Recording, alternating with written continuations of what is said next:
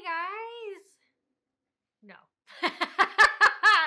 Who is that person? No. What's up? Welcome back to my channel. I'm so excited you came back. Today we are doing my easy red lip. It's nothing fussy. It's what I do when I'm in a rush. It's almost like that French cool girl red lip. Most women have at least one red lipstick in their arsenal, and this is how I use my favorite red lip and what I do with it. So thank you for joining, and yeah.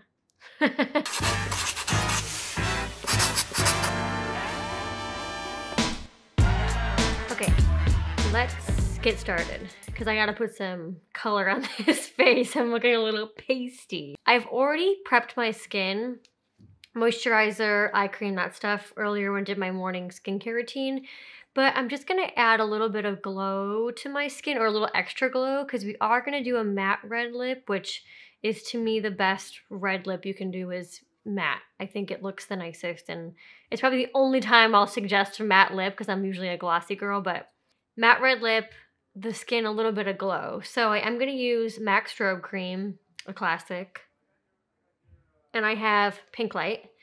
I had a little mini one because I wanted Gold Light and they didn't have it. So I just wanted to see if I liked the Pink Light before I got the big size of it, which is, you know, a good tip if there is mini versions of things, but they're not, miniature items are not great for the environment because they usually can't be recycled. So just pick and choose what products you're interested in, and you know, don't buy everything miniature, but it is a good way to test stuff out. It just gives the skin a little bit more glow, and it's not shimmery.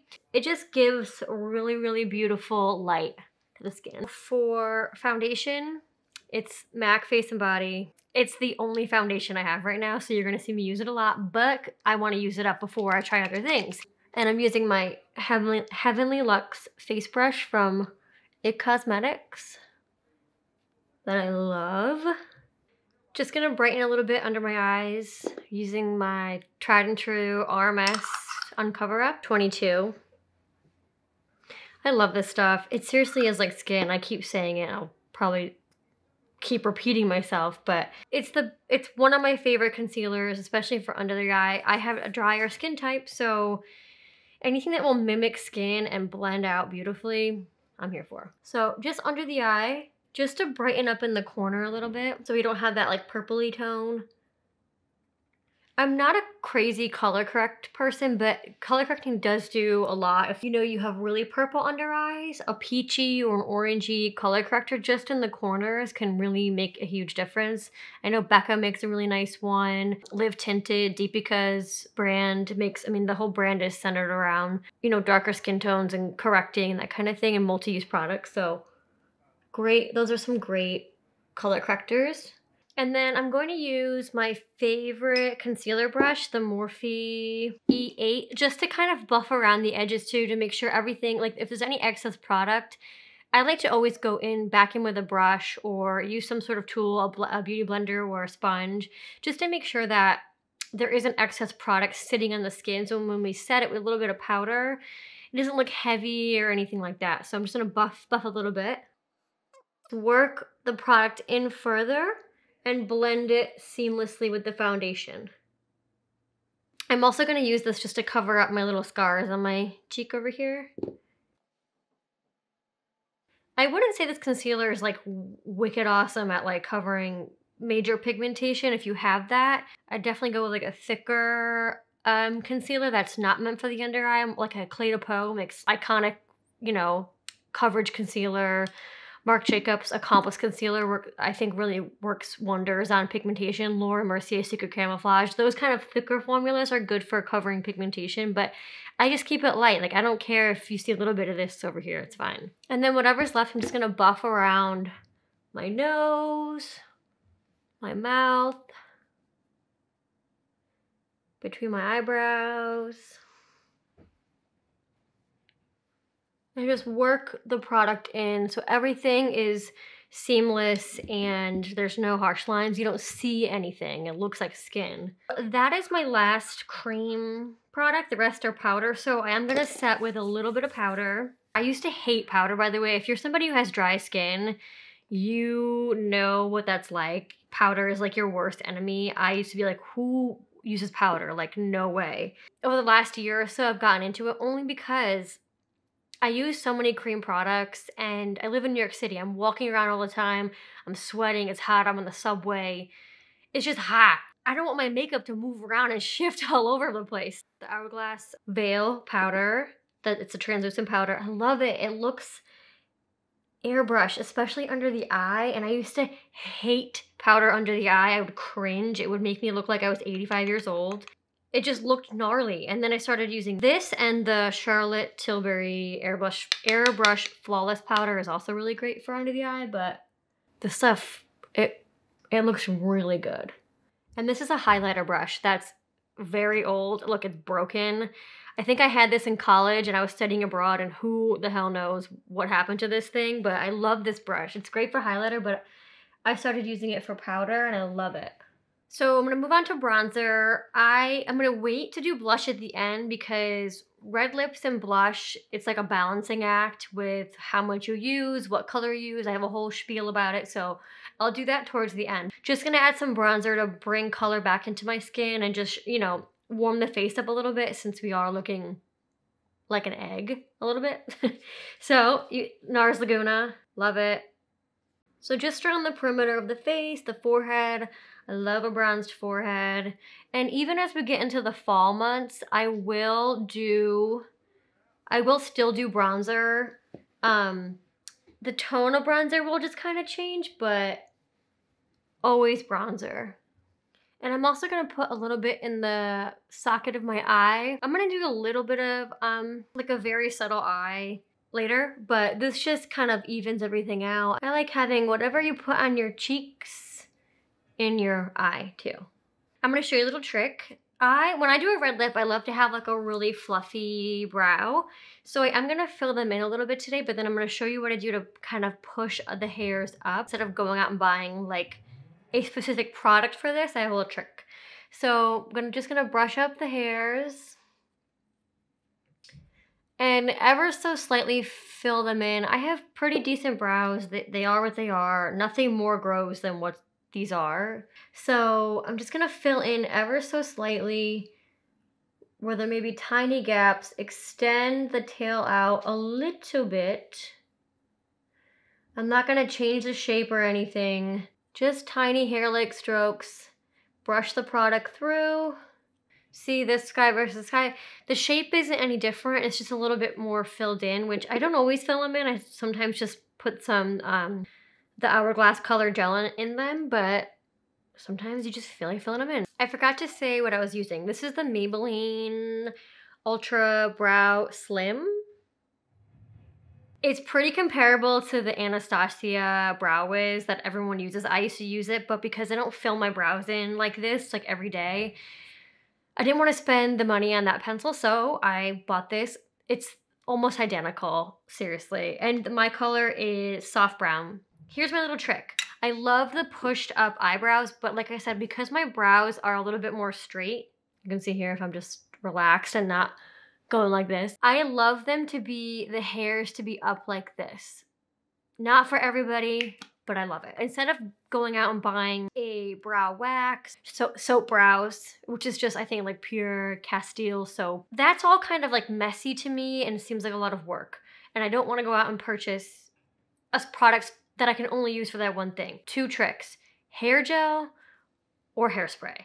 Spray it on your spoolie, coat it pretty good, and then run it through your brows. It's a little wet now. It will get a little bit more tacky.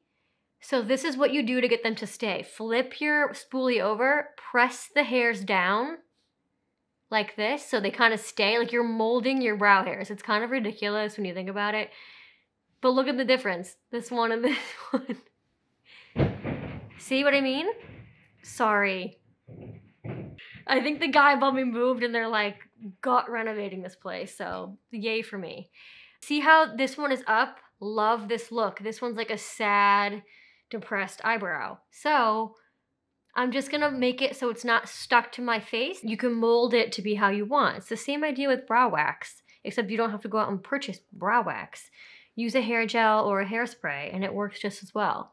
Brows are on. And you can see how just more pricked up they look. And I normally would never be able to do this with my brows if I didn't put anything in them. They would just kind of sit flat, which I don't mind that look for every day. It's just how they are. But for this type of kind of more fresh looking face and lip that we're gonna do, I love this kind of fluffy brow. I think it looks really pretty. Next, we are going to do eyes, and they're gonna be so simple. So I'm gonna use the same bronzer that I used on my face, which is the Nars Laguna. And I'm just gonna run a little bit in my crease and under my eye, just to give it some shape. It's nothing insane. So I do this trick every time I do my makeup. I always put bronzer in the crease of my eye and under my eye. It's almost like contouring and just bringing back like the natural features of your face so you don't look flat and one-dimensional. I think I'm gonna try this only because I just got this product and I'm kind of excited about it. It's from Glossier. It's the Skywash. It's in the color Echo. These look really cool to me because it's just a wash of color, and I love with a red lip, something really natural and simple and effortless. So I don't know, I'm gonna try this out. I've never used this before, so we're gonna see how this goes, but it looks so pretty. This color looks kind of insane, but online it just looked like it's like a wash of color.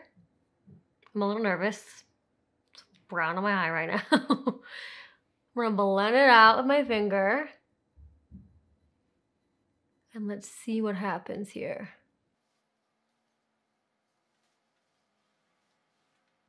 Pretty. It feels like nothing, like watery. And then also from Glossier, I got the Lash Slick Mascara, which I have never tried before, so I'm super excited. My Maybelline Falsies Lash Lift that I always use and I talked about in my last video, is getting pretty dry, so I wanted to try this. It's a tubing mascara, so it's supposed to make your lashes really long and come off easily, which I love. Okay, so mascara is on. This is a very different mascara than I've ever used. I have to play with it more. I like it, but it's not normally the lash style that I go for. It looks very natural, but it just enhances what you already have.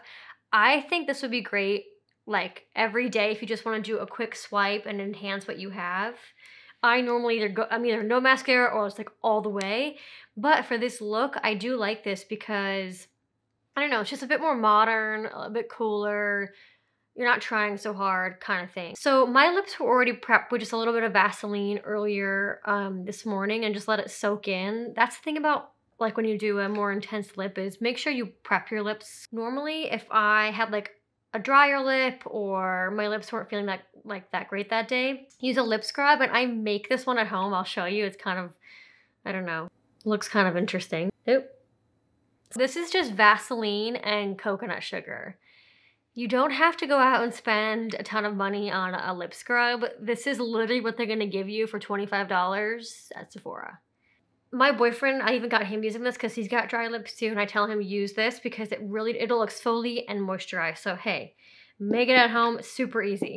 I am going to use my favorite red lip. It's a lot of people's favorite red lip too, but it's so easy to apply. It is the Nars Velvet Matte Lip Pencil in Cruella, and it's just a really classic red. It's not too blue, it's not too orange. I think it goes through many seasons. You can wear it in the summer and the fall. There are so many brands that make matte lip pencils like this that I think are the easiest to apply and reapply. I've tried maybe 50 different liquid lipsticks. I cannot get on the liquid lipstick bandwagon. I have too dry of skin, too dry of lips. They crack, they don't move. They drive me crazy. I've tried so many times, but I can't get into it. So this is my favorite.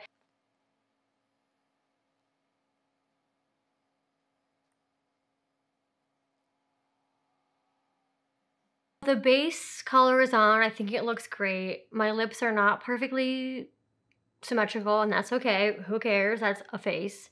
So I'm just gonna use like a lip brush and just buff the edges on a little bit so it's not, we're not trying to create a harsh line. So this helps to just diffuse it a little bit. So it is somewhere in between imperfect and perfect. It just looks like lived in.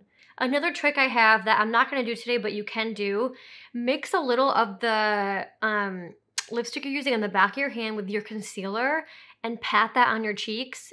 It's the easiest way if you're concerned about matching undertones of blush to your lip color. It's foolproof and it works beautifully, and that concealer will really blend in with your skin and you'll get the color and the undertone from your red lip. So that's one trick. I personally like a bronzy cheek with a little bit of pink in it with my red lips. It's just what I like and it's what I have. I'm gonna use, and I used these last time, I love these. It's the Burt's Bees blushes. I'm gonna use 2 colors. I have the pink one, which I didn't use the pink one last time, but it's really pretty. The names are come off, so there's only 3. I have all 3 of them, but that's the pink one. And Toasted Cinnamon, which is the more bronzy color. So I'm just gonna mix the 2 together and it'll just create a really beautiful flash. I think bronze skin and a red lip, you really can't go wrong.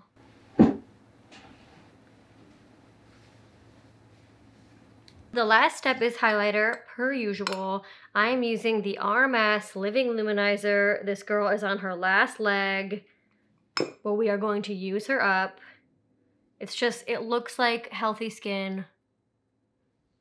High points of the cheeks, nose. That's it. Just to bring some life back into the skin. That's it, super simple. This is my modern red lip, cool girl, not trying too hard. Keep it easy, keep the layers pretty light. Even if you eat or drink and you go out, it's so easy to reapply. It's velvety smooth. I love it. It's a cult classic. Hope I have nothing on my teeth. Thank you guys for watching and I'll see you next time. Okay, I forgot to say this. Please like and subscribe. I could use all of the support I can get. And comment down below. Let me know what your thoughts are, what you'd like to see, if there are specific looks you want to see me do. I love to experiment and do fun stuff. I'm really excited for Halloween coming up because I have some really fun ideas in mind for that. So give me some ideas. Comment down below. Let me know what you want to see and I'll be happy to do it. And I, as always, really appreciate the support and I'll see you guys next time.